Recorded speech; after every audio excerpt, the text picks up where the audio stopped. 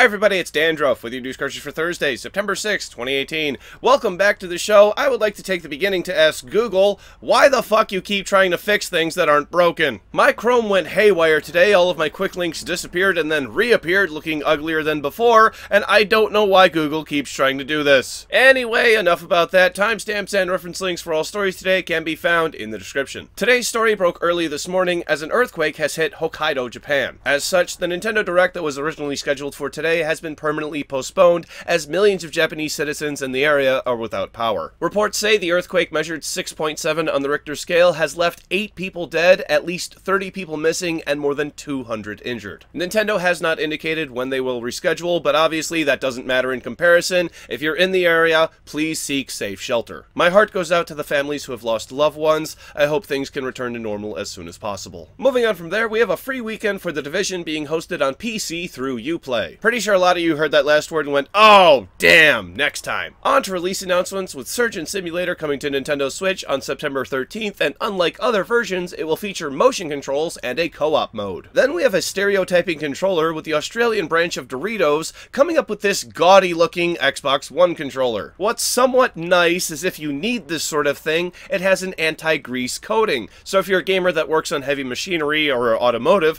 this would be perfect for you. However, Doritos is not selling them and is only producing 200, which they're giving away through their Facebook page. Other than the color scheme, which is just dreadful, this really isn't a terrible idea in my opinion, and let me know what you think of it too, please. Moving on to update news, with Fortnite still the hottest game in the world right now, getting a patch with a new mode called Getaway, which is basically capture the flag. Of course, this update also includes more cosmetics and re-adds the grappler. Here's one that totally isn't clickbait at all. Bloodborne is now finally playable on PC without the use of an emulator. So then, Dandruff, what's the catch?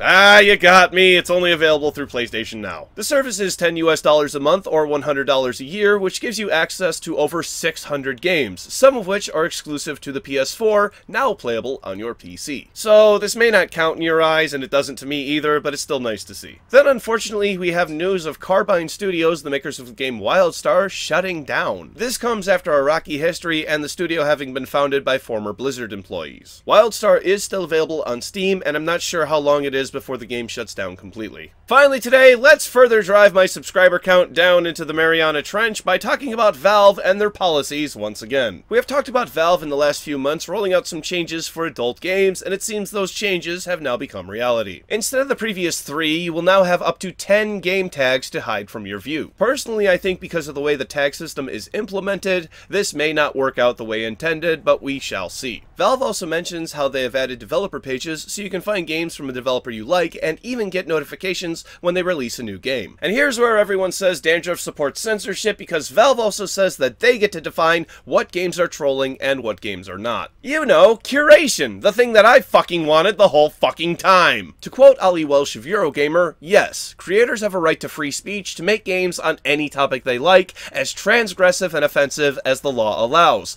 but they do not have a right to publish these games on Steam. For Valve to confuse these two things is a diluted fallacy, meaning that if you want to make a game whose sole purpose is just to offend people, you have that right, but Valve also has a right to not sell your game. Valve says trolls are figuring out ways to be loathsome as we write this, but the thing these folks have in common is they aren't actually interested in good faith efforts to make and sell games to you or anyone. When the developer's motives aren't that, they're probably a troll. And I agree, if you just want to piss people off or make a quick dollar, then you won't be welcome on Steam. They say there is, quote, still plenty of work to do, something I feel is an understatement. And even though we haven't seen the long-term or the short-term effects of these changes, this is going to be an ongoing problem because of how big Valve has gotten. What do you think of the new changes to Steam? Please share your thoughts in the comments below. Oh boy, it's that time again. Time for tomorrow's game releases. For PC, Frog Out, Tanks with Hands, Armed and Shredded, City Blocks, NASCAR Heat 3, and Monster Farm. For PlayStation 4, Marvel's Spider-Man, Immortal Unchained, SNK Heroines, Tag Team Frenzy, NBA 2K19, NBA Live 19, NASCAR Heat 3, and Siggy, A Fart for Melusina. For Xbox One, Immortal Unchained, NBA 2K19, NBA Live 19, NASCAR Heat 3, Kingsguard TD, Dead Age, Shellnor Legends, Sacred Lands, and Siggy, A Fart from Lucina. For Nintendo Switch, SNK Heroines, Tag Team Frenzy, NBA 2K19, Siggy, A Fart from Melusina, Full Blast, Mummy Pinball, and Super Inefficient Golf. For Nintendo 3DS, Yokai Watch Blasters, Red Cat Core, and Yokai Watch Blasters, White Dog Squad. And for PlayStation Vita, Siggy, A Fart from Melusina.